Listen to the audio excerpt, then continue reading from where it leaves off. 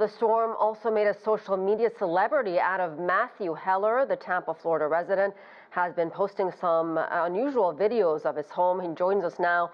Matthew, first of all, you're okay? Yes, yeah, that's the important part. We made it. Yeah. Yeah, so let's talk about this video that has gone viral. It's of you in a purple kayak paddling in your living room. I can't even imagine how quickly this must have happened. Explain to us, did this happen in course of hours? Was it less than an hour?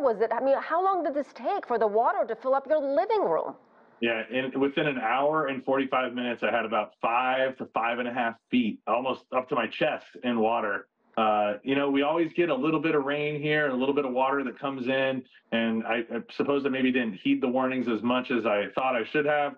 The storm was off the coast, so I really didn't think it would be that bad. We moved as many of the valuables as we could from downstairs upstairs. There was still some stuff that didn't make it. I figured we'd just get a couple inches of water. Boy, was I wrong. It started coming in and it didn't stop. Like I said, within 2 hours, it was just overwhelming.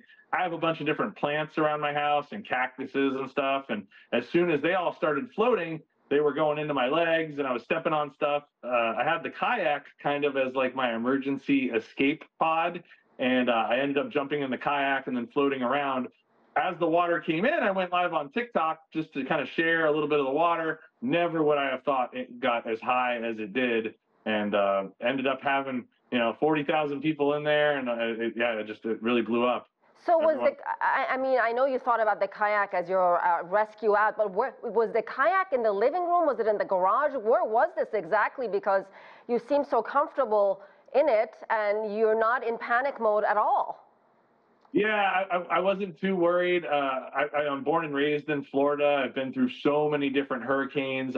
We didn't expect it to be this severe. We still did preparations, but nowhere near enough. So we have a lot of wet drywall and insulation and now electrical that has to be done. Matt, how high is the water in your living room right now? Is it still that bad?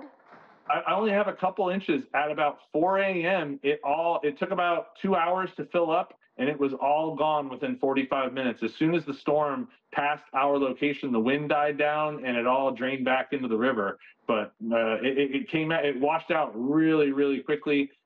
We've had all the windows open trying to air it out now, just because the concern with mosquitoes and mold and all that. Now, what are your plans in terms of rebuilding, and do you have insurance? Yeah, I just heard that previous report. I also do not have insurance. The United States and Florida has a real crazy problem with those insurance premiums. I mean, it would have cost more than the mortgage would cost to have this house because of the insurance. So I don't have insurance. I'm just going to rebuild it myself as I've done in the past. It kind of comes with the territory, but this was a much bigger storm than I had anticipated. They always say 5 to 8 feet and to evacuate, and we're always so lucky. Though this was a real severe storm, and it just did a lot of damage. Again, I'm just so happy I have my health, and we're still here to tell the story. Yeah, we certainly are too. Thank you for sharing your video and your story with us, and we're so glad you're okay. Thank you. Thank you, Asieh. Thank you.